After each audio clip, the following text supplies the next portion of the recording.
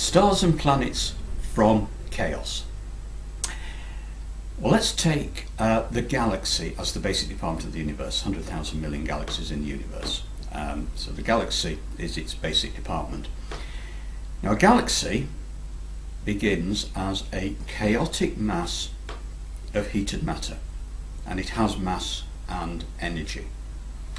Eventually, it forms into stars and planets in orderly sidereal systems. And we live in an orderly solar system, and ours is not the only solar system. Also, ours is not the only galaxy with orderly sidereal systems. So this is a regular thing within the universe. Now, why doesn't the galaxy remain a chaotic mass? Because it could just do that, it could just stay as it is, as a chaotic mass.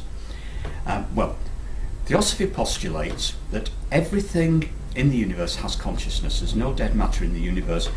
Even an atom has consciousness. Also, evolution is driven by consciousness seeking to find expression.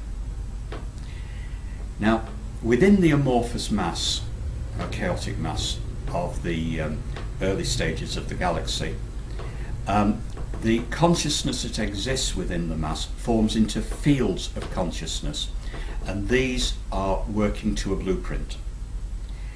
And the formation of stars and planets in sidereal systems is expedited by these fields of consciousness. Now, once the galaxy has formed itself into sidereal systems, this consciousness still exists, both in planets and stars and in the systems. And Theosophy will postulate that the Earth and the other planets in the solar system have consciousness. Not consciousness as we experience it in the human kingdom, but consciousness, and also the Sun has consciousness. And that the solar system itself has a field of consciousness, and that field of consciousness is part of a greater sidereal field of consciousness.